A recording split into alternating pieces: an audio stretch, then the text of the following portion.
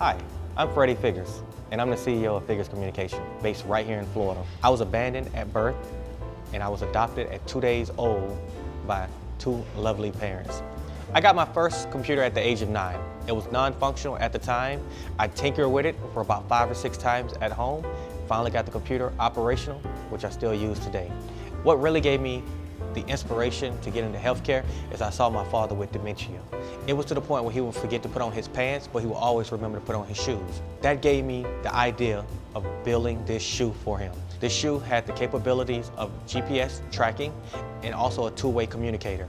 So I could actually say, "Hey Dad, talking to your shoe," he would say 2 words, it would instantly notify me of his location.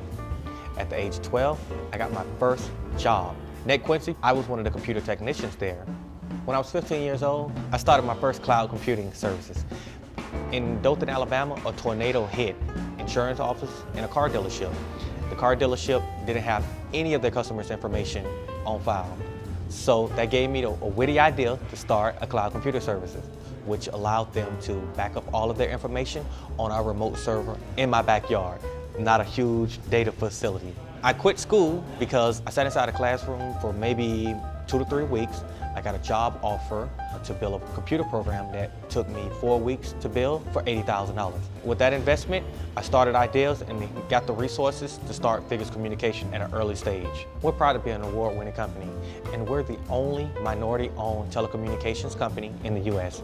One thing that makes us very unique is we manufacture our own handsets. The Figgers F2 has a built-in wireless blood glucose meter.